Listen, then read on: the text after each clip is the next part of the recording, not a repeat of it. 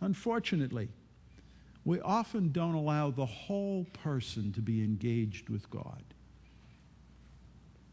We either limit the areas, whether it's heart, mind, soul, and strength, or whether it's the intellect and the emotions and the physical and the spiritual. We pick one. In our culture, it's usually the head. If we know a lot, if we learn a lot, then we're there, we're making it. But we've left 3 pieces out. Or some of you, it's emotions. If I feel. I mean, we've got churches all over the country that people come together to feel good, not to learn. And then we have churches that they come and said, you preach the book, Pastor. Now I know. Neither of them are wrong. All of them are necessary. We need to be able to grow as whole people using all of the dynamics of our life. And generally, we starve one and feed another. We get preoccupied in our life, and we don't allow the very disciplines of our life to capture our spiritual walk. We find ourselves, as I said, frenetic and chaotic, preoccupied with stuff. We find ourselves so erratic and compulsive that our life is controlled by the things in it and around it. We find ourselves so stuck on me that God has to pound on the door to find a place to get in. We find ourselves cluttered with our agenda, not His. We are multifaceted, and we should allow the wholeness of our nature, connected with the disciplines that the church has followed for many years, but ignored over the last century, really, so that we can meet God at a much more challenging level. Now, the disciplines, what are they? And there's books about them. There's numbers of different ones. I would give you just a list to begin to think what we're going to talk about over the next 4 or 5 weeks. Dallas Willard uses these. There's Richard Forster uses another set. You can look at another group, but the concept, they're all about there. And I give you these. He talks of some things that we'll abstain from or be quiet about. And he shares solitude as a discipline, silence, fasting, frugality, chastity, secrecy, sacrifice. Some things will be engaged in: study, worship, celebration, service, prayer, fellowship, confession, submission. You see, there are disciplines, not going to the gym. There are disciplines to grow deeper in our walk with God. The difficulty is that they fit in that heart, mind, soul, will, or emotion, intellect, and physical, but we get hyper-stimulated in those disciplines with the wrong things. And so where we're supposed to use them as a means of growing deeper in our relationship with God, we have gotten preoccupied using them in something else. Well, let's take the person in the physical realm. We can get safe there. And you're a health nut. And you show up at the gym. You know, I see these cars in the parking lot at the YMCA when I come to work, and I can't believe the number of cars that are there early in the morning, every morning. There's nothing wrong with that. But when you replace that discipline of physical exercise with what God wants you to do, replace, mind you, now I said. And that's often what happens. If I'm getting up at 5 o'clock in the morning to go to the gym, I do my thing, I get all exercise, I come home, I get all dressed up, and bizz, I'm off to work. What happened to my quiet time with God? Where did it go? Maybe I can snatch it someplace else. Oftentimes everything else gets snatched. Well, maybe it's not just a physical exercise. It can be other things as well. It can be food. I can get caught in that caring for myself, you know, and I make that a discipline that maybe I do well at it or not well at it, but I'm more attentive to that. And the point is that all of the disciplines can get caught in the realm of the world. and we lose the focus on what it is that God wants us to do. Emotions, I can say, relationships are very important, and they are.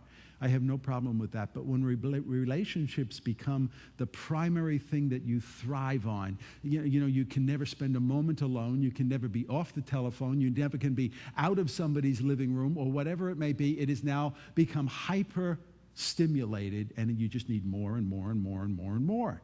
Because when I feed it, I keep wanting more. When I feed it, I keep wanting more.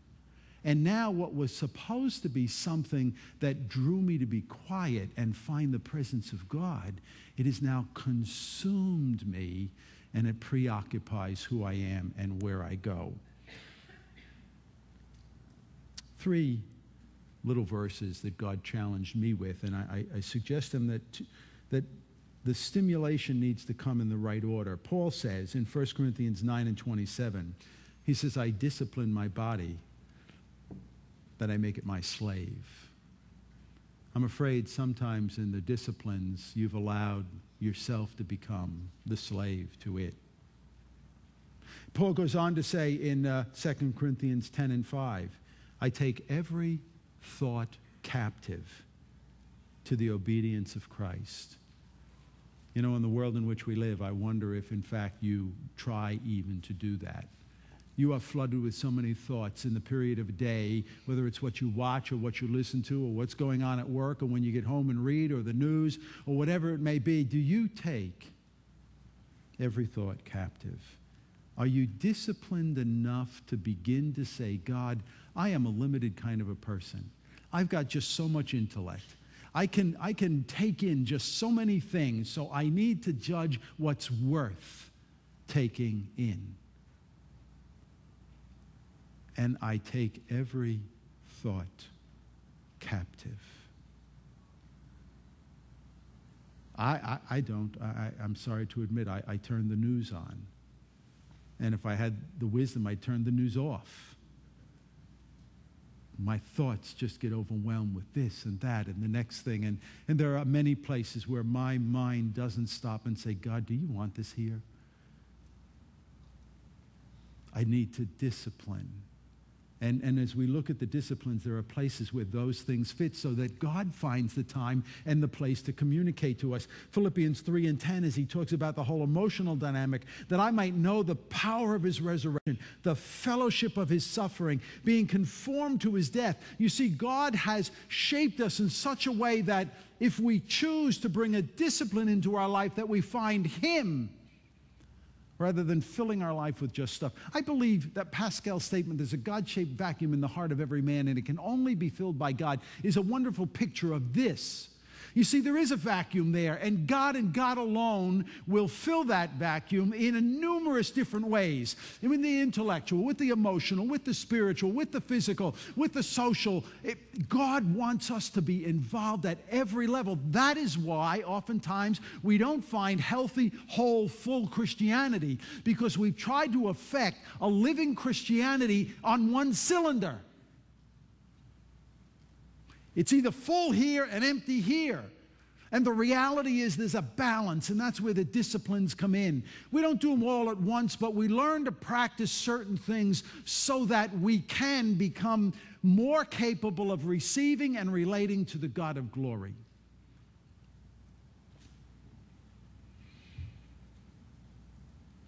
We do ourselves a disservice when we try to keep a relationship with God based upon just what we know, or just what we feel, or just what we've been doing.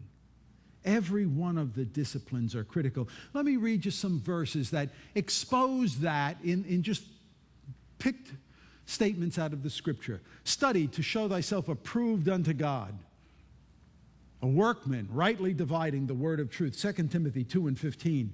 Worship the Lord in the beauty of holiness. Psalm 29:2. Love the Lord with all your heart, soul, mind, and strength. Mark 12:30. Discipline yourself for godliness. 1 Timothy 4:7. Take captive every thought 2 Corinthians 10:5. Present your bodies as living sacrifices, Romans 12:1. Cast off all encumbrances, Hebrews 12:1. Sanctify Christ as Lord in your heart, 1 Peter 3:15. Prepare your minds for action, 1 Peter 1:13.